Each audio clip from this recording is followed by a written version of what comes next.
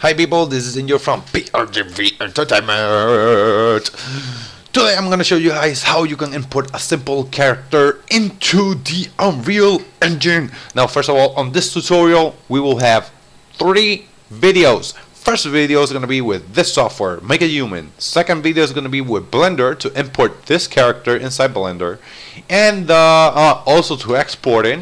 The file so it can be used on Unreal Engine, and the third video is going to be working with the Unreal Engine so we can import the character, the animations, and also add the animations, at least a simple walk around, the character walking around for your project. So let's get it on. So first of all, go to Google, search for MakeHuman, download the software. The software is open source, it's free, so you can use it for your projects. This software, we can use it for creating simple characters. Also, in the future, you can add other types of things, but it has to be in a 3D software like Blender. You can add clothes, pants, maybe a hat or something to give the guy here so he's not nude or something.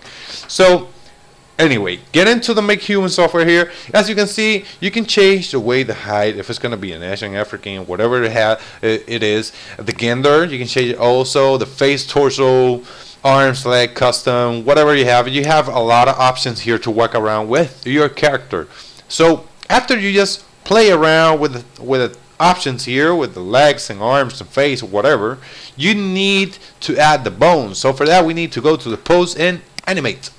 And right here, as you can see on your right panel, you got different type of bones. And now you'll be asking yourself, what is that? Why do you have so much type of bones here? And it's because you can use these different types of bones for different types of projects. Maybe because you're making maybe a movie, a 3D movie, or maybe a cartoon movie, or things like that. But for here, we're just working with the game project, so I'm not gonna enter into details of the other bones here. So just choose game, and he will add all these types of diamonds that you see that are the bones for this character. Why? Because these bones will make your character get exported out from this software into the Blender with these bones already on the character, so you can play around with the properties on the Blender and it will have already the bones, so you don't need to add the bones in Blender.